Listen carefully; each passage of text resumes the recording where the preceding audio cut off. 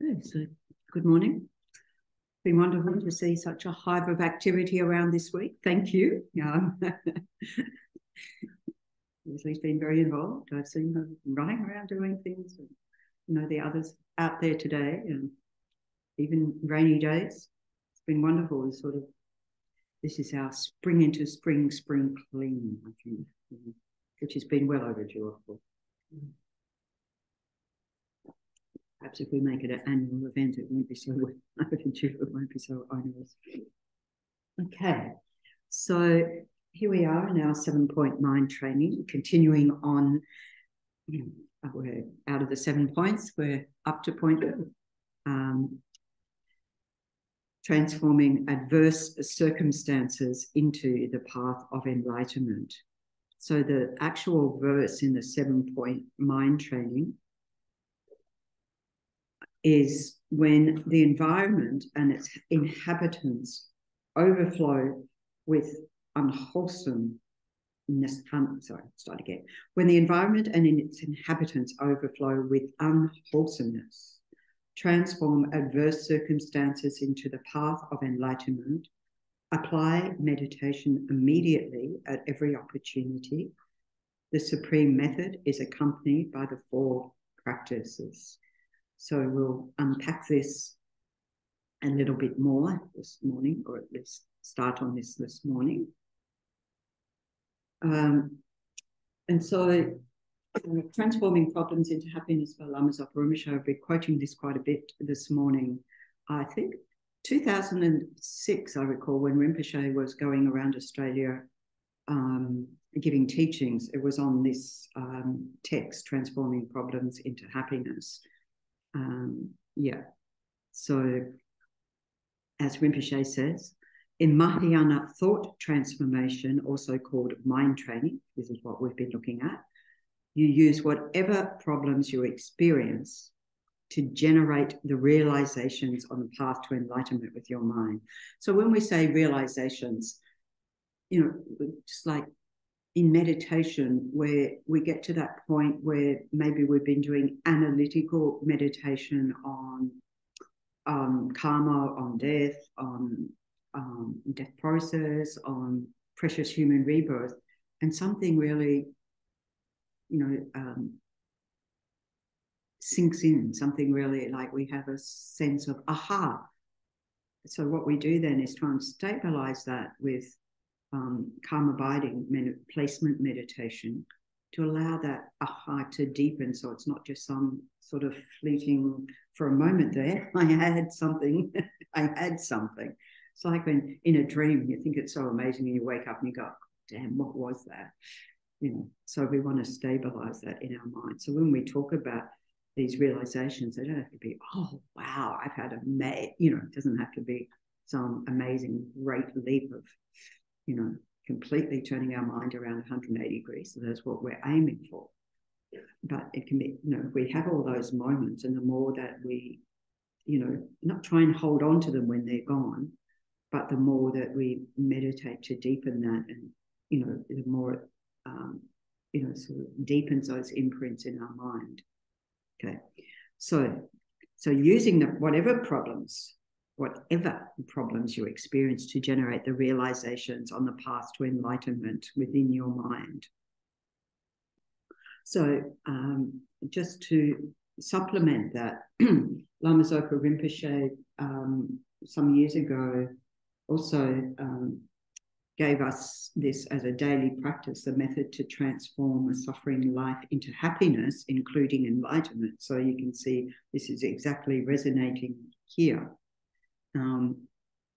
And so just reading the first little paragraph of that, at the beginning of each day, after you open your eyes until enlightenment is achieved, and until death, and especially today, so all the activities of your body, speech, and mind, hearing, thinking, meditating, as well as walking, sitting, sleeping, doing your job, and so on, do not become causes of suffering, and instead become causes of happiness.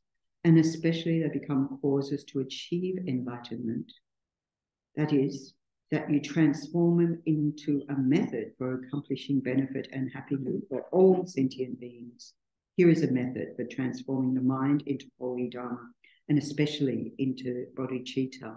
I think it's important to set our motivation. Well, it is important to set our motivation in the morning and then to refresh that throughout the day. I mean, I particularly like this one from the Dalai Lama. Every day, think as you wake up. Today, I'm fortunate to be alive. I mean, just that we woke up in the same body. How many times do we think that? Oh, I'm still alive today. And what's more, I have a precious human rebirth. So to think that sets our mind in a good space for the day, doesn't it? I'm not going to waste it. I'm going to use all my energies to develop myself, to expanding my heart out to others. So that's pretty, I was just pausing to think, it's quite a tall ask, isn't it? I'm going to use all my energies to expand my heart out to others, to achieve enlightenment for the benefit of all sentient beings. So we say these words, we say the refuge prayer, may I become a Buddha, for the welfare of all sentient beings, and so forth. And we go, yeah, I know, yeah, move on. But if we actually contemplate these deeply and what it actually means in terms of our actions throughout the day, again, it's quite profound. I'm going to have kind thoughts towards others. I could put in only kind thoughts towards others. And we check our mind throughout the day, see how that's going. And then maybe reaffirm, I'm only going to have kind thoughts towards others. I'm not going to get angry.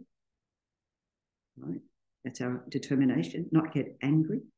So that, as His Holiness said, when asked if he gets angry when he sees what's happening in Tibet, he said, I observe the anger arise in my mind, I observe it fade away 1 minute. So can we get to that point of course, His Holiness is not saying, anger, what do you mean anger? I've never heard of it. He's saying, even he observes it arise in his mind and fade away. He says, the reason I can do that is from the age of 6, I've meditated. So that it's giving us an indication of practice that we can get to that observing the anger, but nip it in the bud. Why? Because it's only going to cause us problems. Getting angry at bodhisattva for a nanosecond destroys all the positive merits that you've accumulated for eons. Seeing we don't know who a bodhisattva is, then best not to get angry. But also to think what it does to our mind. It makes our mind really toxic, doesn't it? And it really sets us up for a bad day. We wake up angry. We want to be doing this, saying this a lot. To achieve enlightenment for all beings, I'm going to have kind thoughts towards others. I'm not going to get angry or think badly about others. So again, our mind so easily gets into that trap, doesn't it? It just sort of, somebody even does a tiny little thing that our self-cherishing mind does not want to be the recipient of. And we have a big melodrama about it, big meltdown, and we've got to tell everybody else about it. Then we create divisiveness, disharmony, and, it becomes a huge thing. We, elaborate on top. I'm not going to get angry or think badly about others. So that's our commitment. This is the commitment of mind training. I am going to benefit others as much as I can. And then, to the best of my ability. And then what we discover, if we really commit ourselves to this, then our ability increases, our ability to benefit others. We find the right words to say in a moment when someone's distressed, or not say, just hug them, or whatever it is, seen the Dalai Lama do when people have been in great distress and wanted to ask a question, and then he just goes and gives them a hug, they calm down, and then they can ask their question. Or the one on MasterChef, when the Dalai Lama was on MasterChef, and this young woman who really, really wanted to please the Dalai Lama, and her dish didn't come out well, and she was crying and apologising, and he just took her hand and he said, oh yes, well, we all have, failures and so forth. And he's, don't worry, I'll enjoy it anyway. Pacifying. So, yeah. So in that way, we become more skillful ourselves, and even we don't think we're doing or saying something, but somebody expresses gratitude for that, and you can think, oh, isn't that wonderful? I have made a difference. We're really not aware often that we do make a difference, but we do. Every interaction will make a difference to people, to the environment, to beings. So we can think like that. And this method to transform a suffering life into happiness, Lama Zopa Rinpoche, speaking about this at one of the retreats in Bendigo, said, this short Lamrim prayer contains the essence of the whole path to enlightenment. Reciting it mindfully leaves a positive imprint on the mind to actualize all realizations, and it directs your life to attain enlightenment as soon as possible for the benefit of all sentient beings by practicing the 3 scopes and highest yoga tantra. So this thing of leaving a positive imprint on our minds, not just leaving them, we have to build those up, because boy, oh boy, aren't the negative ones just ready to jump up and hijack our mind. It happens, isn't it? Constantly. Okay.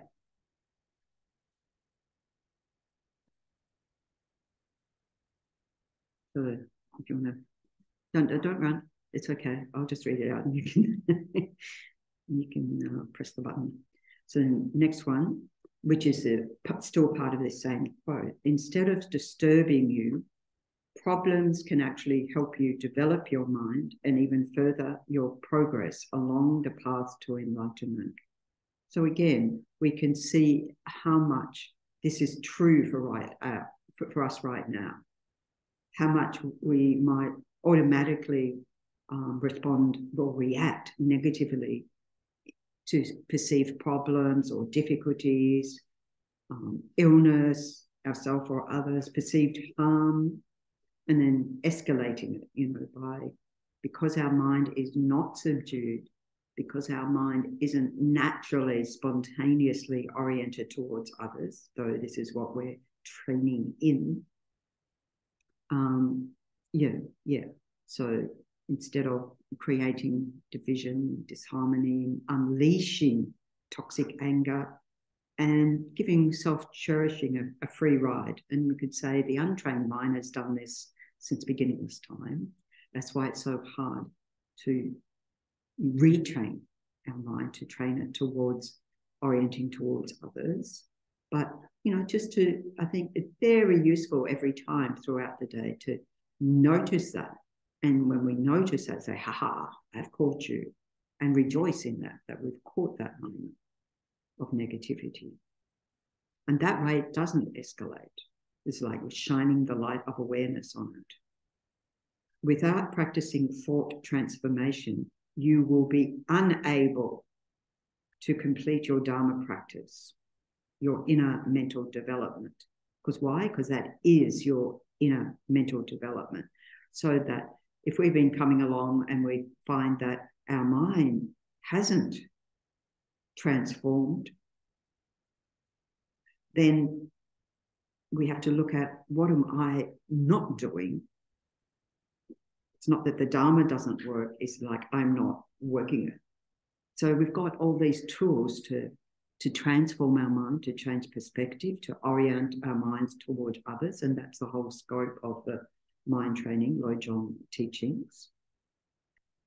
And so that, cherishing others more than feeding that self-cherishing mind. This is what this whole Lojong mind training is intended to do. If we do it, right? It doesn't work by magic. It's not like by hearing about it, it's going to work.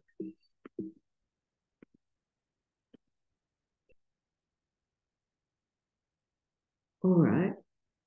And then next one. So this is a really good question to use as analysis for ourselves. How do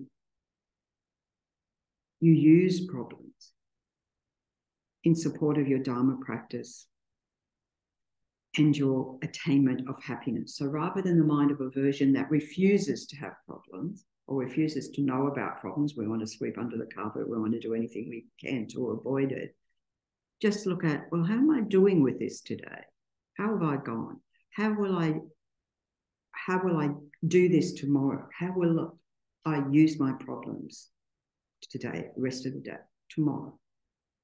When we know that, we're going to have that difficult conversation, or we're going to have to deal with whatever situation in our life. That we have many, but how can I use it to support Dharma practice? And if we don't have the answer to that, this is what this training is all about. So that we turn to this and going, okay, how can I transform this situation? And this is what we're going through, how to do that.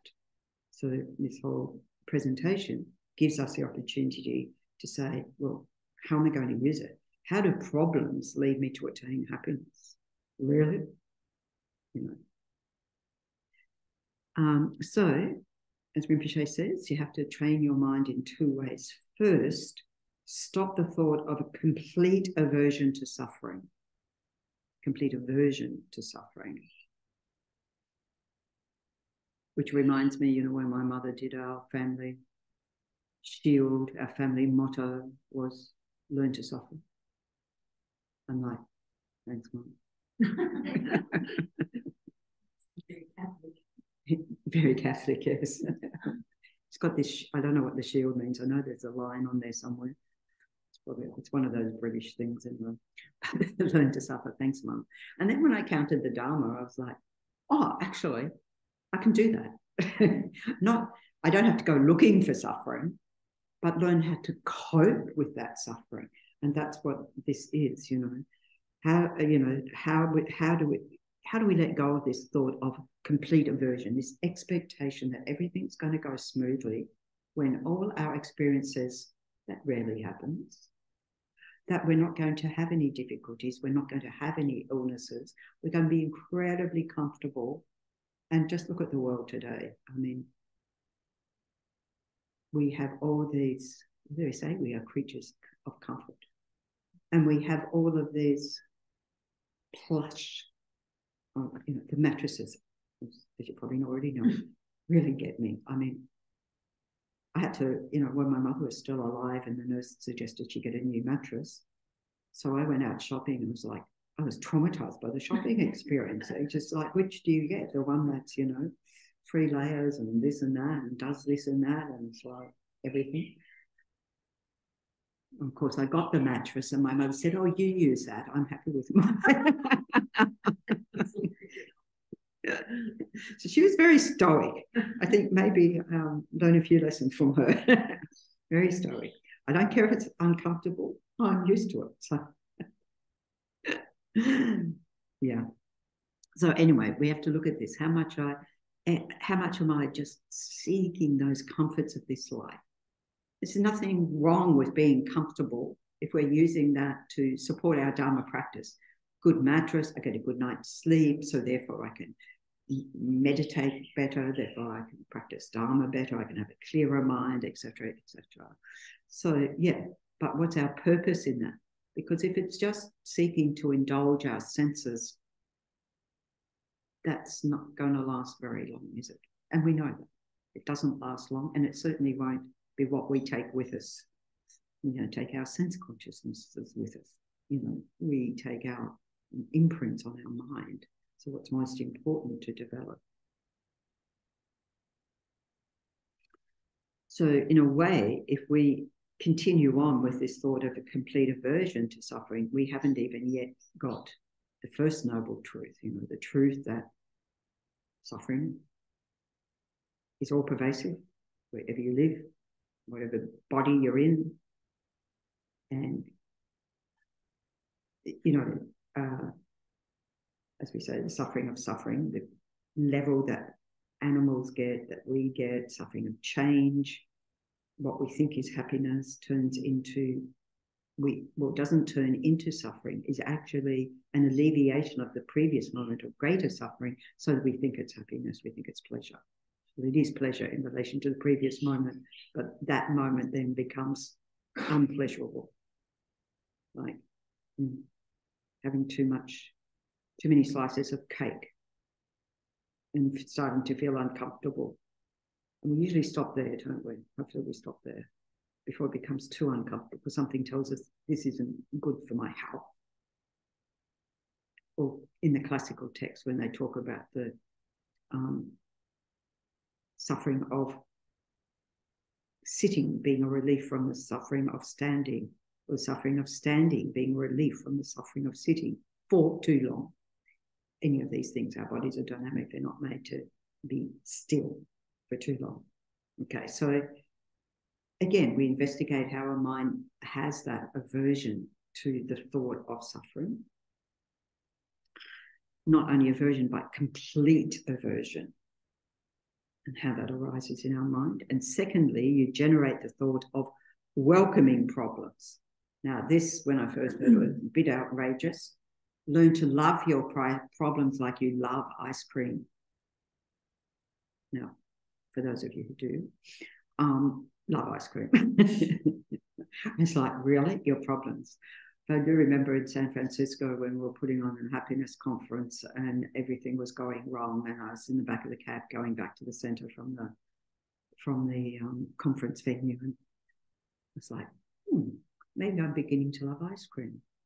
I thought, well, there's so many problems. You can either drown in that, or you can change your perspective and go, okay, yeah, something's got to give. And it certainly wasn't the situation at the conference. You know, every problem that you never even imagined.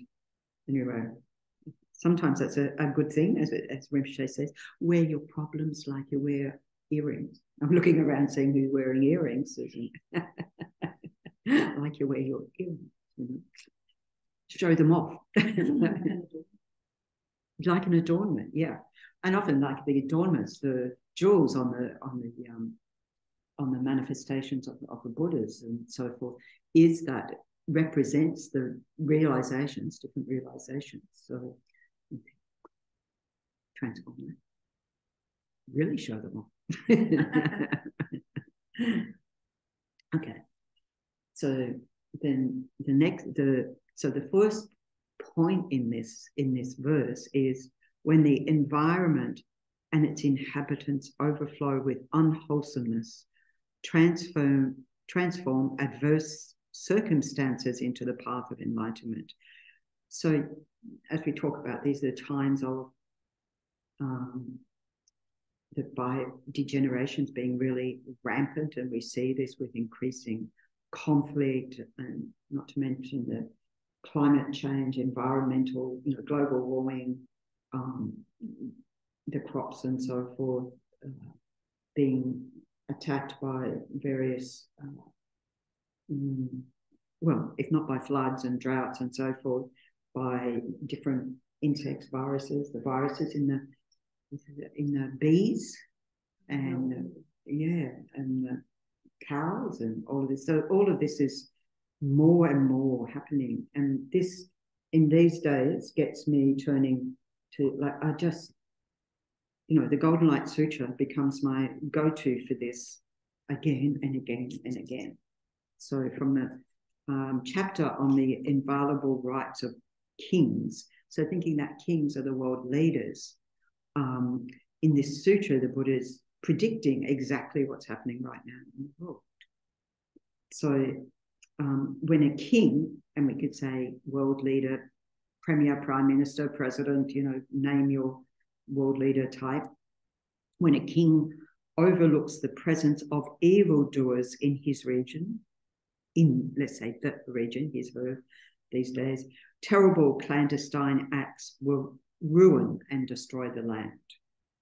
Upon arrival of a foreign army, the country will utterly succumb.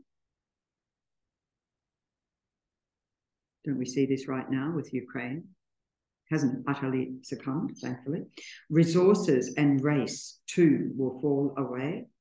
Those who amassed wealth through trickery and deceit will rob each other entirely of means.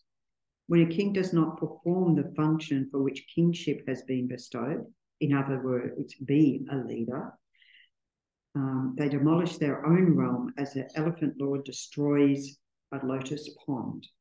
Unfavorable winds will arise, unfavorable rains will fall, the sun and moon will be unfavorable, and likewise the planets and stars. Always think about when His Holiness sent Chökyi Rinpoche to Antarctica to help realign the planet, because of all these environmental disturbances. And of course, we still have environmental disturbances, but through the power of that practice, how much worse would it be? Without, we don't know that, holy beings who have that developed the siddhi of being able to work with the elements.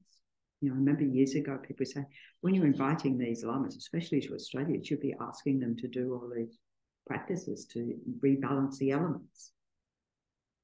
Right? I don't know if we've ever requested that.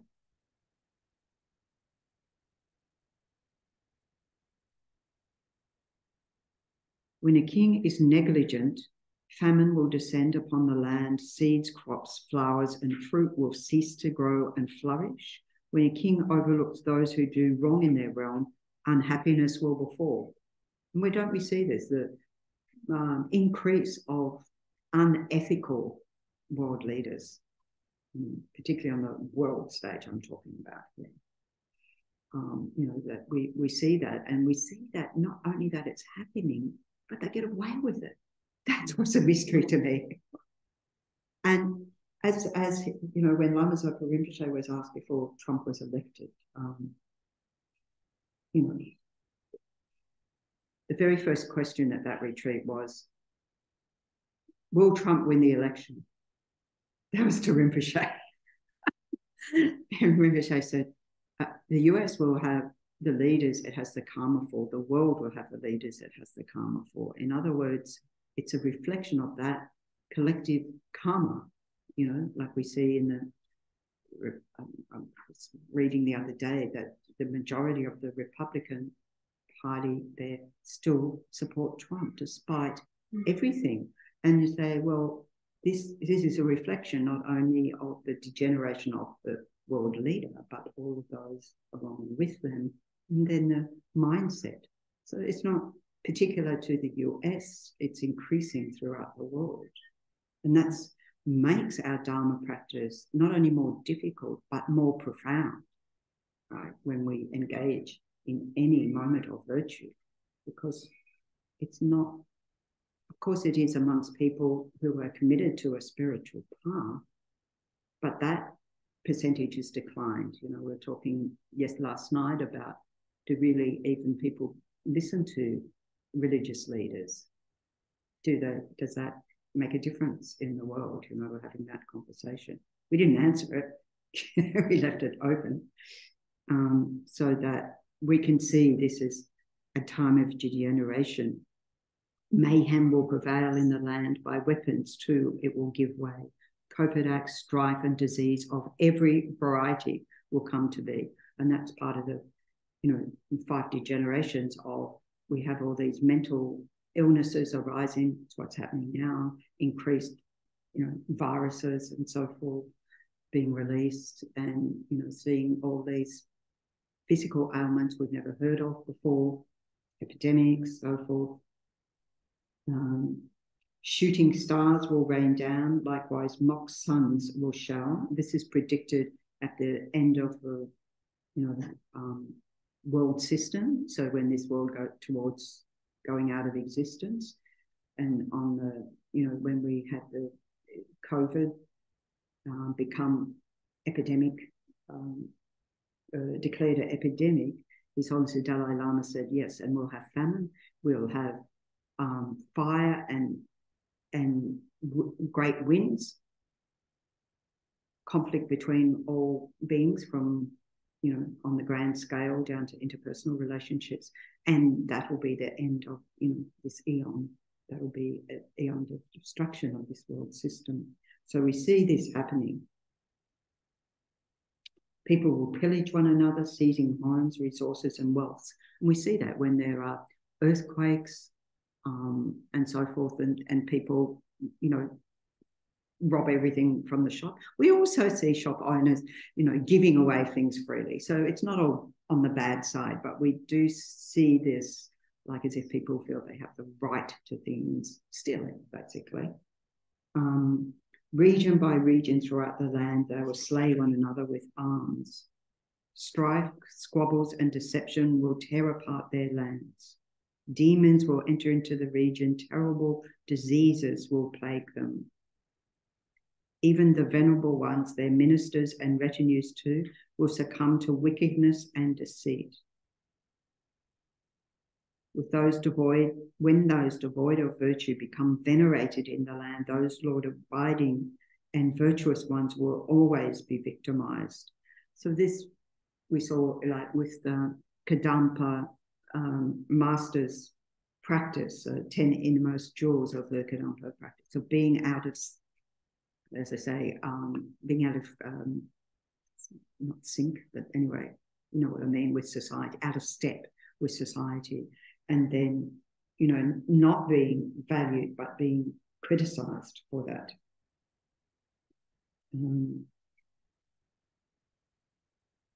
When the corrupt are esteemed and the sublime dishonored, three things, famine, thunderbolts, and death will occur in that place. Fruit and crops will have no taste and no potency thereafter. Beings sickened with disease will fill these regions completely. Large, sweet fruit will shrivel, becoming bitter and sharp. Play, humour, and fun, the pleasures of previous times, now rife with infinite delusion, will lose the touch of joy. Sounds quite depressing, really, doesn't it? So, as I said, this is what we're experiencing in the world today, but we're nowhere near the end of it. So it's like, how bad is it going to get? That's what I think. With climate changes, with the global warming, it's like, how much heat can our human bodies tolerate over a period of time? I don't understand why people go to Marble Bar when it's really 50 plus or whatever, 50 degrees as a tourist destination. Are you crazy? I'd be like, go to Antarctica before it completely melts. And that's, what's happening now. So anyway, maybe not Antarctica, it's a bit extreme. Let's just sort of stay in the middle of all that. People unfortunately won't have to travel anywhere or come right to us. It's happening already, isn't it? I can't believe the first summer I had here. And people said, oh, December's hot, but then it gets hotter. And in December, it was like 46 degrees. And I'm like, why would anyone live here? Where was that? Huh? Where was that? Here. Oh. It was the first year I was here, like nearly 2 years ago. And it was a freak heat. Little did I know. I mean, it gets hot, what we know. Yeah. I decided that above 46 was intolerable for me. I mean, I have been in 48,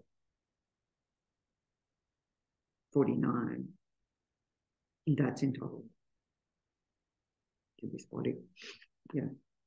But I think it's a good thing to think about as we look at the global warming and just think how much, can we tolerate? And we can understand if there's going to be more disease, physical, mental health disease, more conflicts, more heat, literally, then of course we can see that, human lifespan will go down. And yeah, we'll see that happening.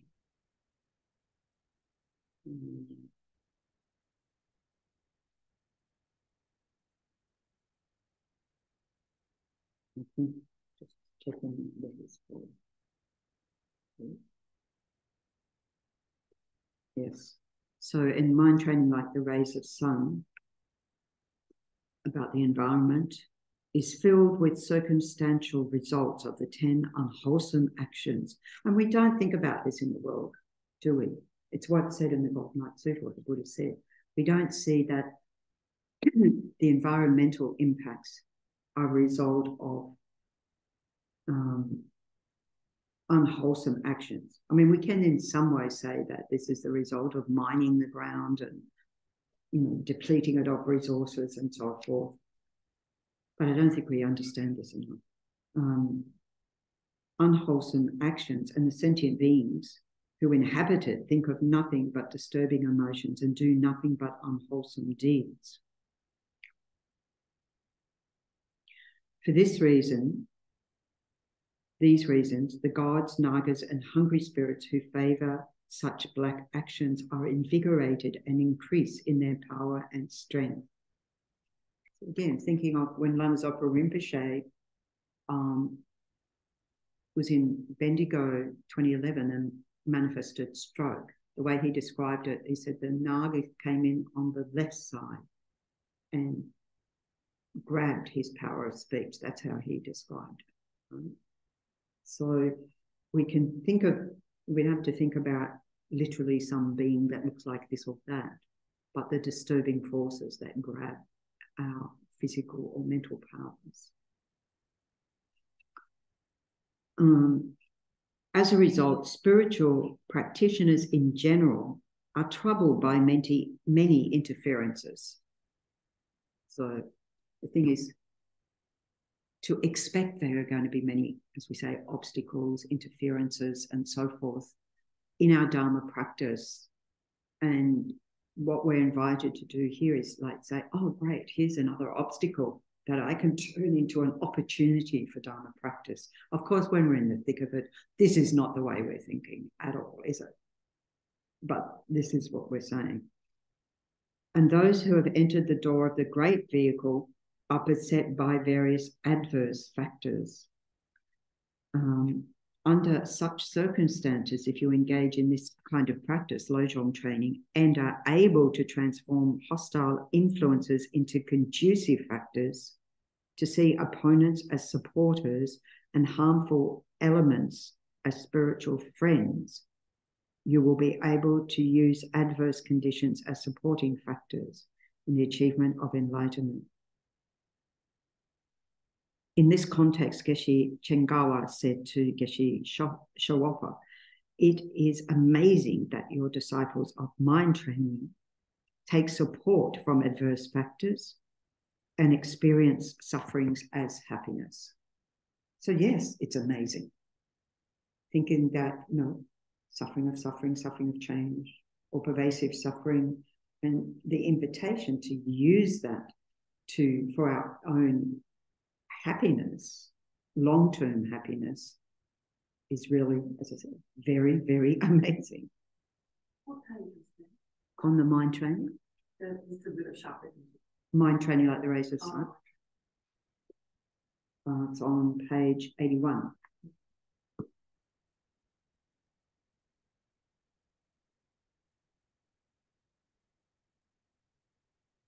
Okay, next one. So in Transforming Problems into Happiness, Lama Zopa Rinpoche cites a text by Drogchen Jigme Tempe Nyima. So he was in Tibet in the late 19th century, early 20th century in eastern Tibet. He was a son of Dujong Lingpa, so a great Nyingma scholar. And so at the time of His Holiness, 13th Dalai Lama, and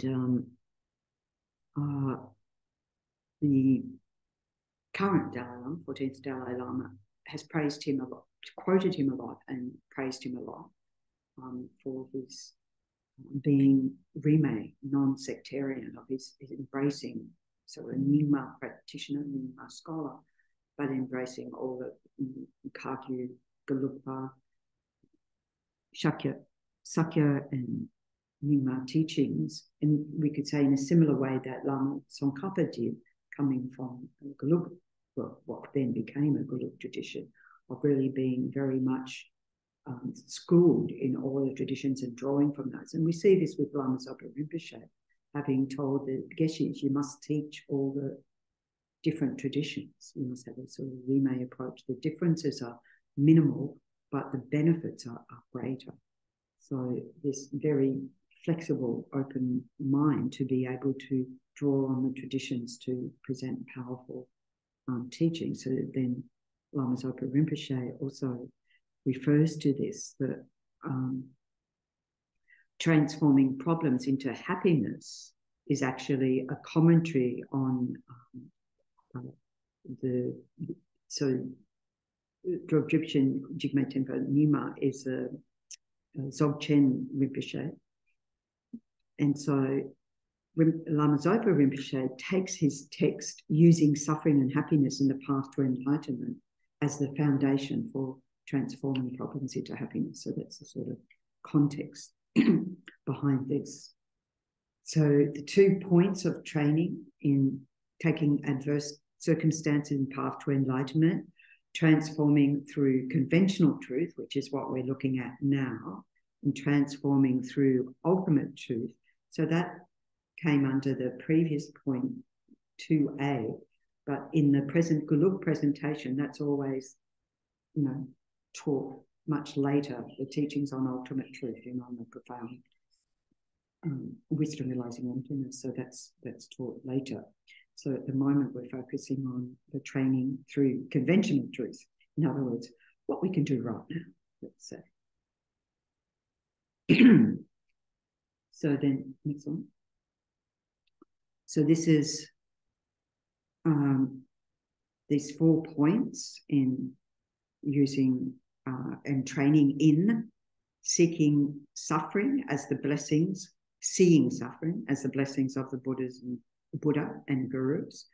3 trainings related in the small to the small scope, 3 to the middle scope, and 2 to the middle scope, 2 to the great scope. Next one. So the first point, seeing suffering as the blessings of the Buddhas and Gurus. So Lama Zopa Rinpoche says, when you have a problem, think this is a blessing of the Buddha. This situation is purifying me by exhausting my negative karma, helping me to train my mind in Mahayana thought transformation so that I can achieve enlightenment for the sake of all beings. I welcome this problem as an opportunity for me to train my mind. So this exactly resonates for when I got the instruction from Chökyi Rinpoche when I was in hospital with pneumonia quite some time ago, and saying, well, Lama Zopa Rinpoche would say, amazing, amazing, amazing, wow, wow, wow, like great. So he was sort of saying, well, it's, having this suffering now. And by the way, he was teaching on this 7-point mind training at the time, and I was in hospital, and people would be bringing me the teachings. I was missing recordings, and so I was listening to it. Don't know how much went in, to my befuddled mind at the time. But anyway, so, but it was like fantastic, better than suffering eons in hot hells. And it's like, okay, given eons of hot hells, bring it on. And then I was like, oh, not too much. Like, how much can I cope with, right? I'm very sorry, but this is me, a very dull practitioner.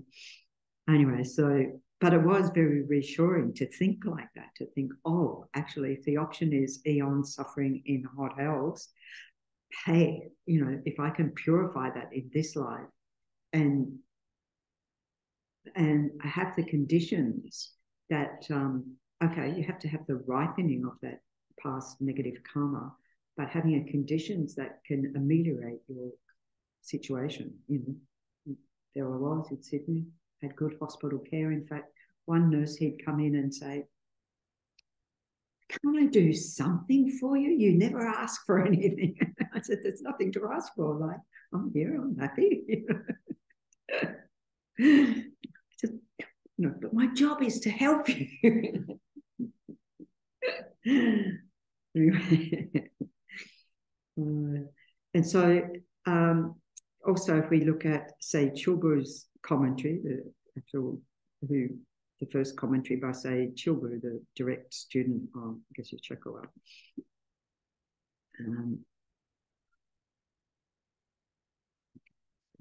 Yeah.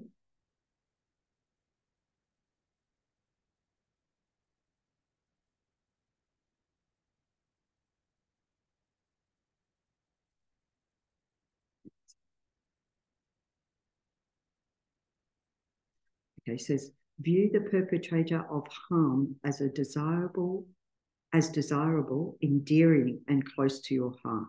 So this is when we're doing that first, the step of mind training the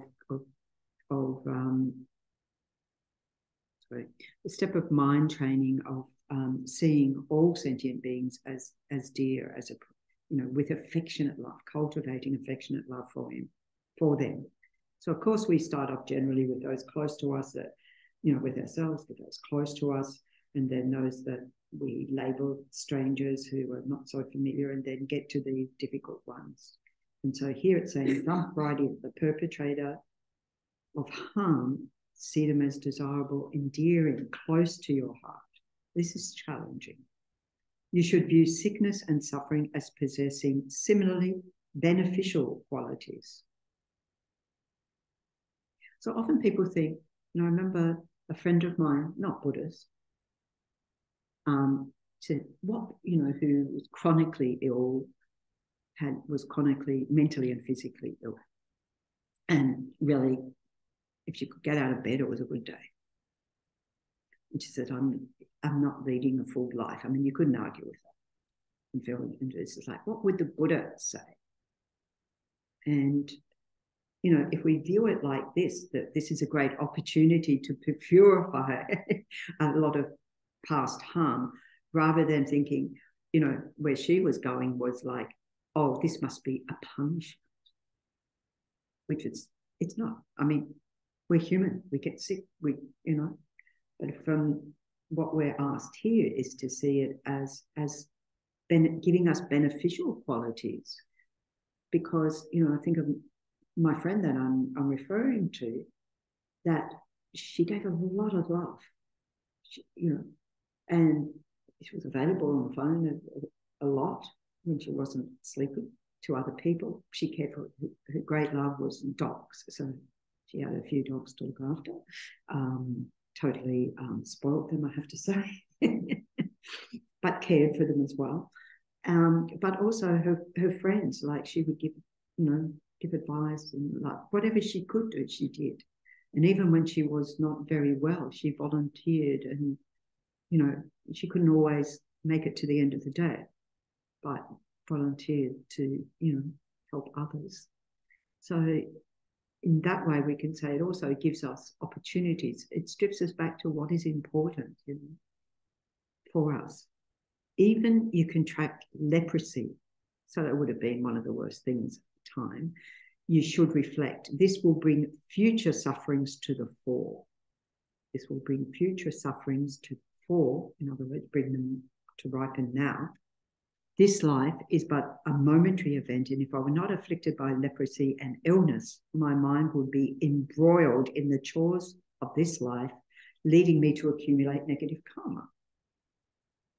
You can think like that, can't we? It's just like, well, I can't create negative karma because I can't get out of bed. And I'm sleeping most of the time. And when I talk to people, I'm mostly just very gracious for what they're doing to help them. Although, sadly, I did read this guy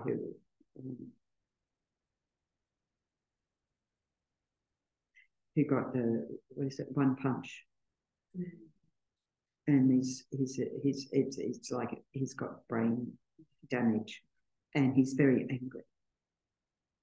So we're fortunate that we have the Dharma teachings that say, like that voice from Chökyi Rinpoche when I was feeling miserable, and, poor me, I'm not at his teachings, was to hear his voice saying, great, it's a great opportunity to purify. Given that illness and so on end this mundane way of life abruptly and enable me to encounter Dharma, they help me take the essence of this bodily existence. So I see that, with the people who've encountered the Dharma in prison. I mean, they would never have encountered Dharma if they didn't get to prison. That was the circumstances in which they encountered Dharma. So many of them.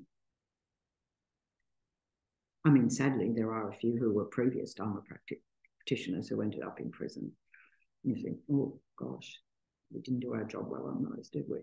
But usually it is. And now taking those conditions and using it to say, okay, I've got this opportunity, this one-time opportunity to turn my life around.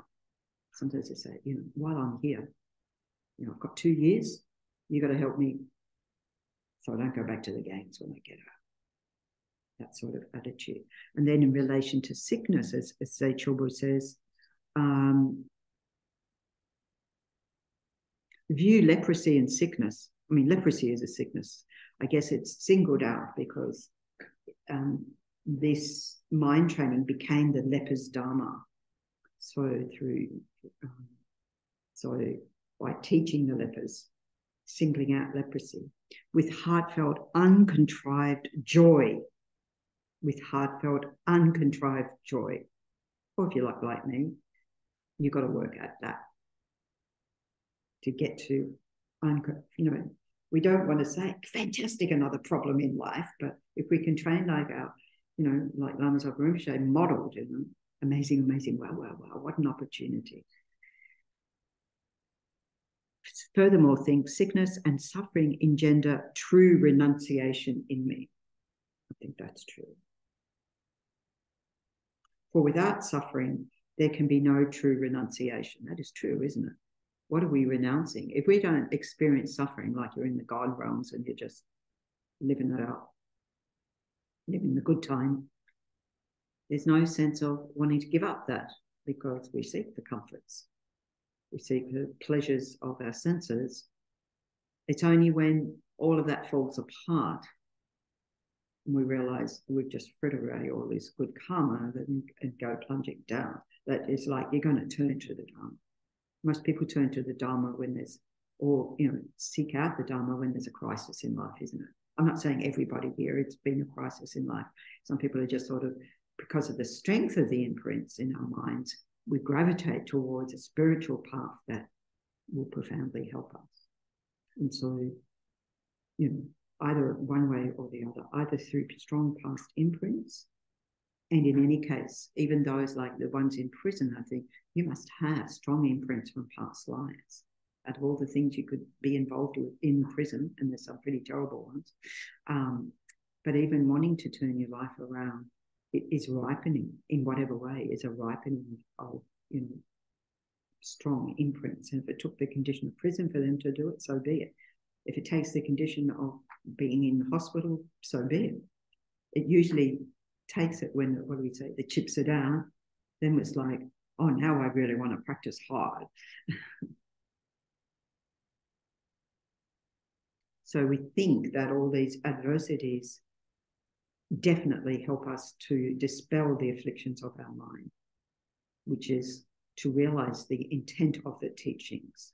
So thinking, most kind pneumonia, most kind, one who pushes all my buttons. Could you welcome old age that way? Yes, because we have, more and more. As I'm going to die young. Yeah. I mean, what's the alternative? Either you're going to welcome old age, or you're going to say, oh no, I pass on old age. Or yeah, which only makes you unhappy and those around you unhappy because they see that distress. And so those of us who have these profound teachings have a way through that, and that old age becomes an opportunity to continue practice. I saw with my mother, who was scared to learn to meditate, even though she got into some very esoteric teachings of within Catholicism. As a good Catholic. Then, but she was scared. She had this idea that, well, if I meditate, I'll stop breathing. And as much as I tried to convince her, that won't happen. not as a result of meditation.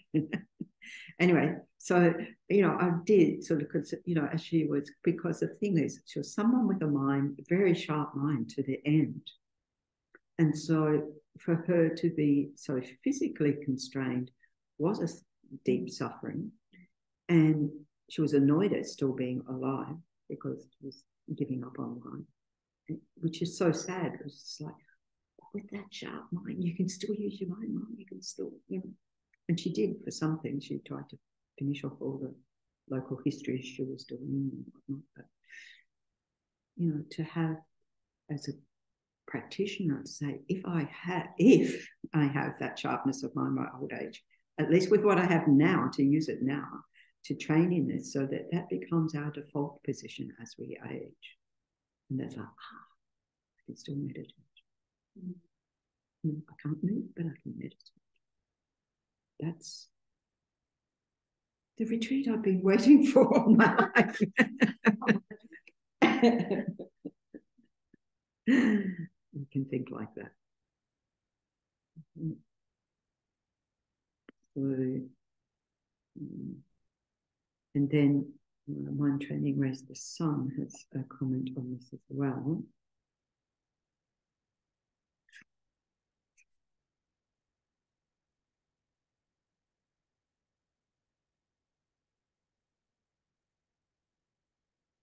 I must have read that.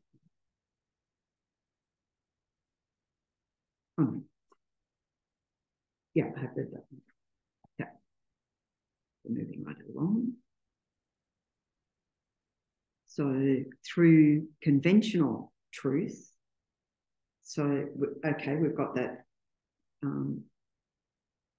first point, yes, and that's why I raised the one about Chökyi Rinpoche. It's that idea, it's a blessing of the Buddhas, it's a blessing of the gurus, to really take that on board, to see it as a blessing, not as a punishment.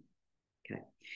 All right, so in the small scope, using suffering to train in, these are the 3 points to train in, using suffering to train in taking refuge, using suffering to purify and stop harmful actions, using suffering to find joy in positive actions. So the next one. Using suffering to train in taking refuge. So this quote, it's half on this slide and half on the next from the Dalai Lama. You must think, there are uncountable results of past karma I have yet to experience, oceans of samsaric suffering. So through our awareness of the teachings of the karmic imprints, and the way that we know we have yet to experience oceans of samsaric suffering, check your mind. Just check how your mind is right now and think, yep, got a long way to go. Only the triple gem has the power to liberate me from all true suffering and the true causes of suffering. So here we have also the second noble truth. And since the triple gem has the power to liberate me completely from all samsara, why not from these problems I'm experiencing right now?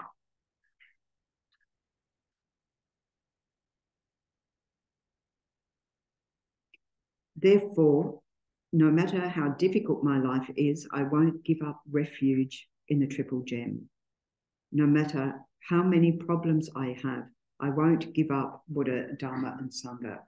We know that is the heaviest negative karma we can have, is to actually give up the Dharma, having encountered the Dharma. And why someone would do that is because when they hear refuge, they think you're going to save me from all my problems. And it just doesn't work that way. Again, when I was in hospital with pneumonia that time, the woman in the next bed said to me, how do I become Buddhist? And I said, because I knew she was Christian. I used to say, yes. Do you have a faith? Yes. I'm Christian. I said, well, talk to God. And she said, I keep ringing him up, but he's just not answering. And I said, well, he's pretty busy. Keep trying. So it's not going to get any better. Like, I'm sorry, that Buddhism is not going to take away your suffering you're experiencing right now. And she was in a very difficult situation, and which had totally freaked her out. And so 24/7 she had the TV on, and she would ring the buzzer, and to the point where the nurses stopped coming. So the rest of us in the ward rang the buzzer for her, and then they clued onto that as well. I thought, oh, she doesn't really have an emergency because the buzzer's not working, you know, strategy's not working. And just like, no, this is realist. But, you know, her high anxiety was she's going to have to be going into a nursing home when she gets out, because the guy who was caring for her could no longer lift her. And yeah, he was elderly as well.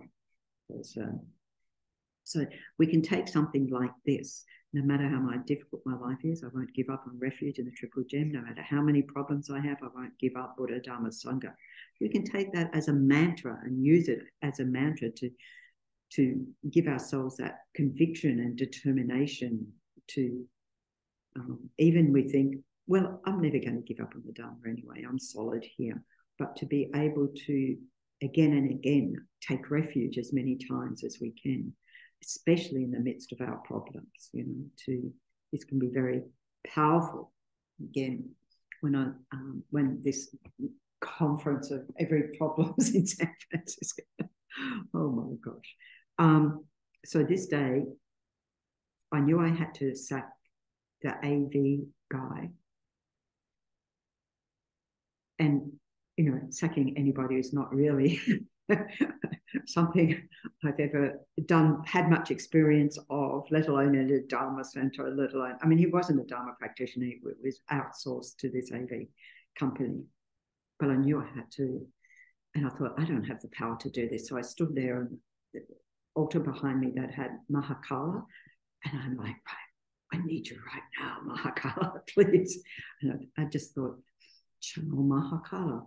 And I was able to just like give him the sack, and he left and got through that one.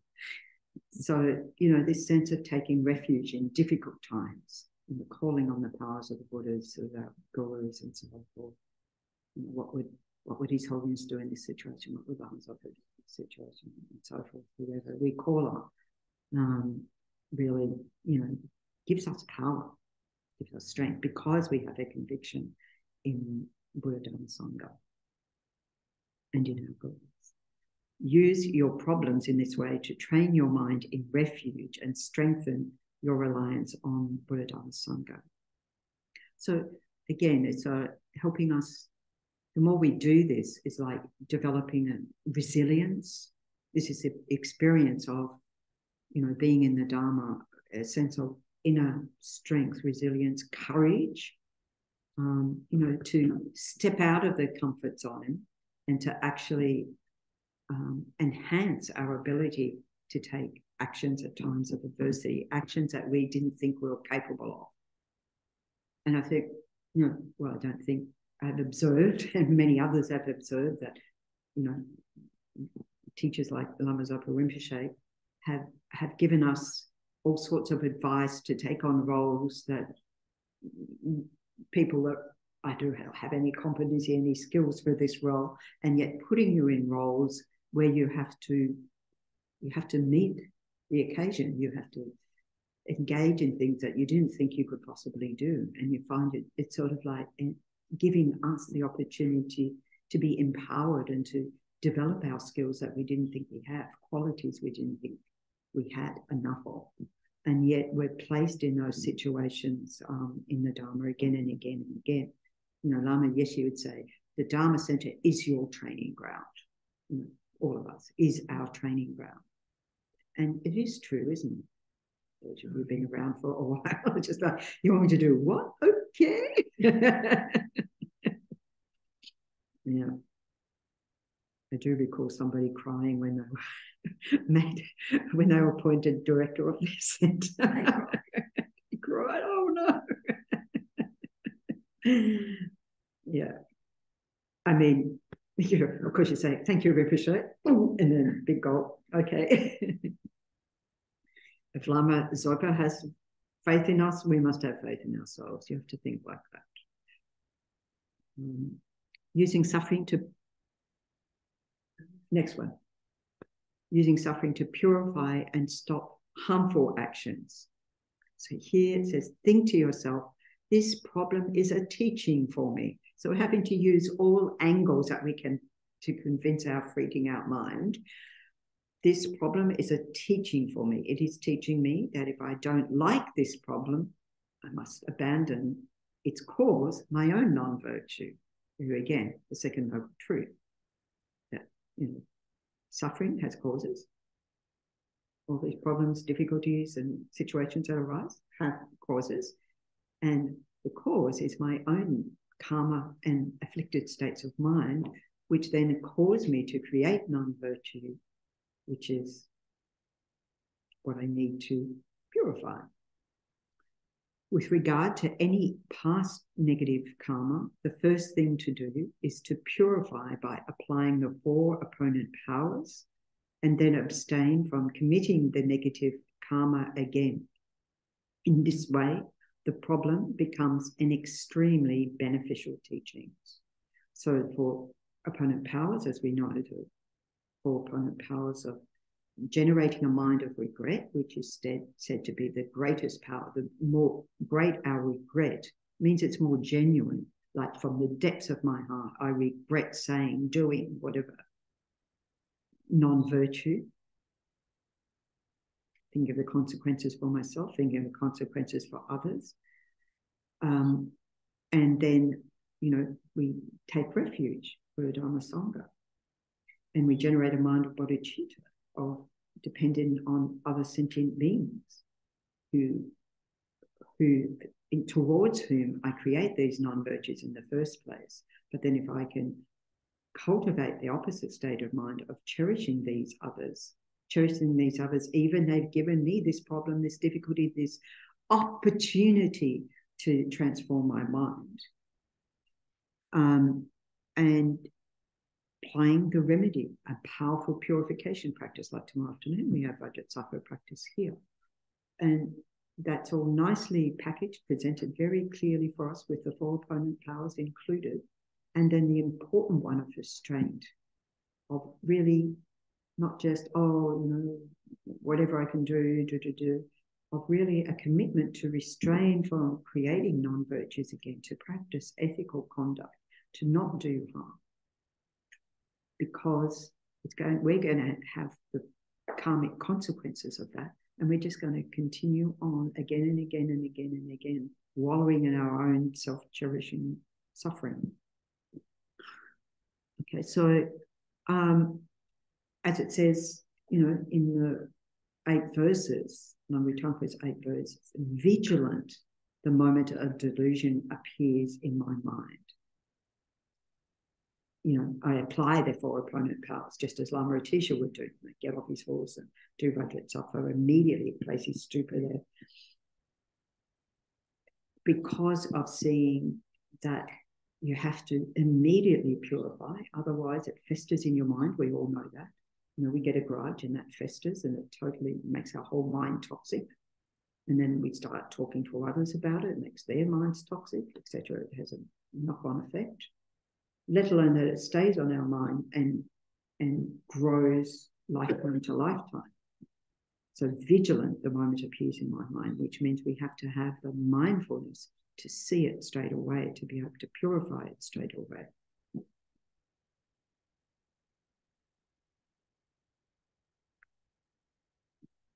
Next one, I think probably have to finish up with this one. We'll see how we go. So this is all still the small scope, using suffering to find joy in positive actions.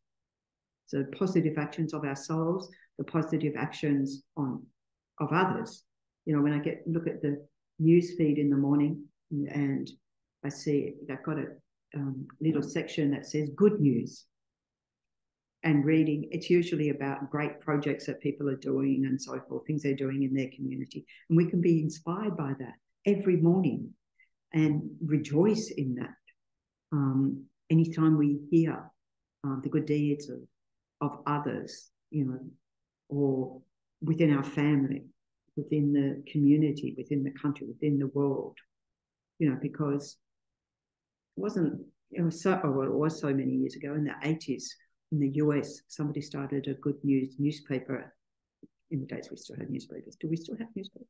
I think there are still newspapers, aren't there? Yes. Yeah. And anyway, they went out of business because in some ways you can say that's good, because to make the news, it's something that's not usual, which is the bad news. But the side of bad news is pretty prevalent, isn't it? We need those good news stories and then to take any positive actions that we hear about, any positive actions of ourselves, taking joy in that. Joy is the most powerful emotion, really. Joy. Because as Lama Rinpoche says, we don't rejoice enough in our own positive qualities, our own positive actions. That's why I liked our community newspaper. Yes. Good news stories in it. Yes, there are in the community news. And it's the seniors one. Or I don't know if it's a seniors one. The one that Marlene used to work on. What was that? It seems to. Anyway, when I'm down in Bunbury, they have that newspaper, and she used to work on that, just to help them. Amongst many of her jobs, I can continue to rejoice in that. her many volunteering roles, and it's full of good stories as well, inspiring stories. Yeah, community news. Yeah, let's go for that. Say to yourself, if I really want to find happiness, which is the opposite of suffering, then I have got to make an effort to practice its cause. I have to make that effort, which is a positive action. Think about this in detail and from every angle. So we really analyze it deeply from every angle and dwell on the implications, the results. It's going to be the results of that. I would say dwell in the results. Then in every possible way, do whatever you can to make your positive, beneficial actions increase. So whatever it takes, a walk in nature that gives you a pause to think, this is what I really love. This is what's important to me. Connecting with nature, connecting with others, etc. So finish up with this final quote for today from Say Chilburu. So we don't need to scroll that through. Okay, at this point. When you learn to train your mind in this manner, all activities of your body, speech, and mind, and everything that appears in the field of your senses will be transformed into the two accumulations. So accumulation of merit and accumulation of wisdom. By training our mind in this way, we get those two. From that point onward, you'll obtain the spiritual practice that ensures nothing is wasted. Then, so we'll leave it right there for today. Hey, I'm happy to leave it on joy. It's a good place to leave it. I've always, I've only seen Mission Joy 3 times so far, and I haven't seen it probably for about a year. The film that was done between the Dalai Lama and Desmond Tutu, where the Dalai Lama couldn't go to South Africa to celebrate Desmond Tutu's birthday. He wasn't allowed in, so Desmond Tutu went to him, and this was in 2015. And so they made that film at the time. And from their lives of adversity, what they're sharing is joy and silly, jokes with each other, especially when Desmond Tutu is trying to get the Dalai Lama to dance. Because as monastics, we take a vow not to do that, not to dance. And so he's like trying to avoid dancing at all costs, and he's being ribbed by Desmond Tutu, but they're laughing along at the same time. But both of them also talk about the adversities they've experienced in their lives, and yet have this lightness of being.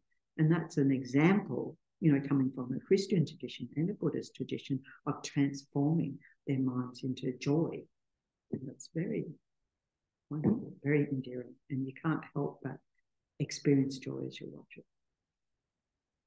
Okay, good place to stop. So we'll dedicate this morning to the growth of joy in our minds. So page 17. Gewadi no hodu dag lama hasan gedro gyone dro wa chikyam mahalupa de sahala go